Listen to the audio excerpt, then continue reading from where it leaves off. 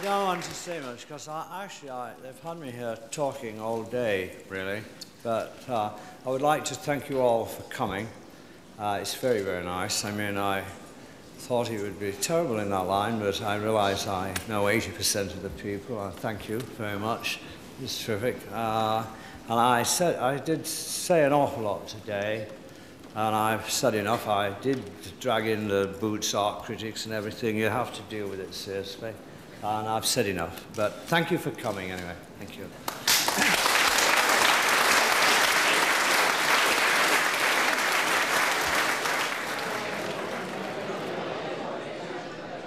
Diversity and spontaneity are just two of the qualities that make David Hockney stand out as an artist of his time.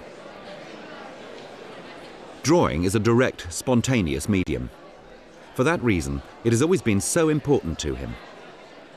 The repeated breaks from convention are probably most noticeable in this media. Style and experiment, tradition and innovation have developed in parallel.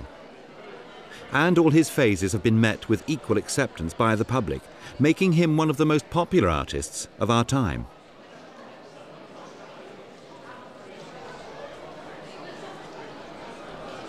Popularity is something to which Hockney has never objected. To him, art is a part of life and should be for everyone. He compares art to seeing. It is not simply a matter of how an artist sees, but rather how the person himself sees. Opening our eyes to beauty, the beauty of small, seemingly unimportant things. That is his aim. And he draws or paints his portraits to allow us to see what is behind a face.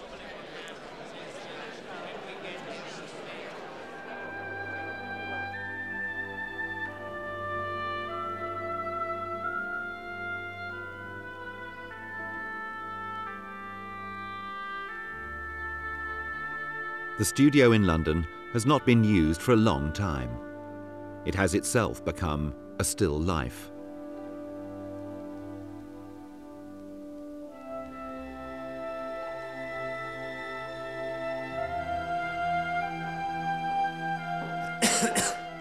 Hockney claims that with age, perception of time changes.